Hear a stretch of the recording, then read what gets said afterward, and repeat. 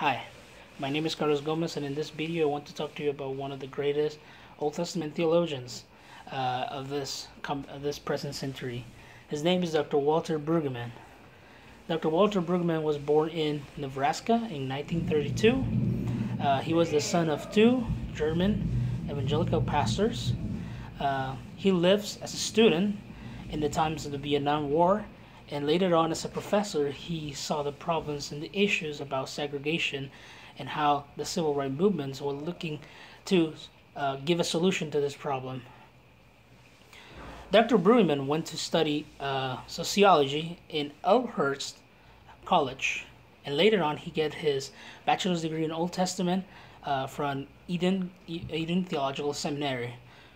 Later on he gets his degree in theology, his doctorate in theology, from Union Theological Seminary in New York. Dr. Brueggemann's work, his academic and scholarly effort, was to give the church tools to face social issues and how do they matter to God. So he went to give lectures to churches, to universities such as Yale Divinity School and Vanderbilt Divinity School. Also, he functioned as editor of magazines such as Sojourner, which talk about faith and social justice, and he also was a president of the Society of Biblical Literature. So the method that Dr. Brueggemann used was a method that one of his professors in Union Theological Seminary was promoting. This method of study the Bible was called form criticism, in which for Brueggemann, the way in which the Bible is structured, is crafted, matters. The words, the poems, the prayers, the songs of the men tell us something about the biblical faith. This hope that is within the story of Israel, but studying just only the story and the history of itself, we cannot comprehend that hope unless we see the way in which the authors of the Bible wrote it. For him, this method is to pay attention to the way in which the passage is written, the language that is used, and how it can help us to understand the relationship of Israel with God. He also talks about two things that are in tension in the Bible. He talks about something called structural legitimization and embracing pain.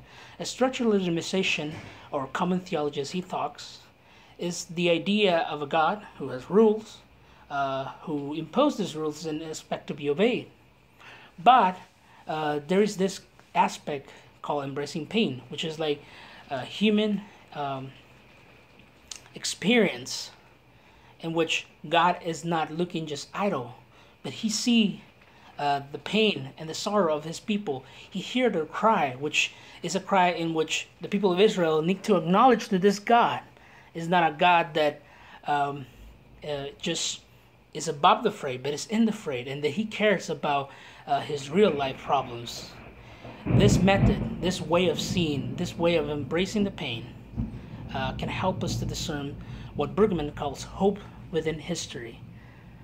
To understand the way in which the authors of the Bible crafted and wrote with this feeling of hope that God is doing something. This thing that he also called prophetic imagination, which is the belief that in the midst of darkness, in the midst of the exile, in the midst of oppression, that God is doing something great for his people. And he said that this form of understanding this theological message is through the study of form criticism. Words matters. Words tell us something about God.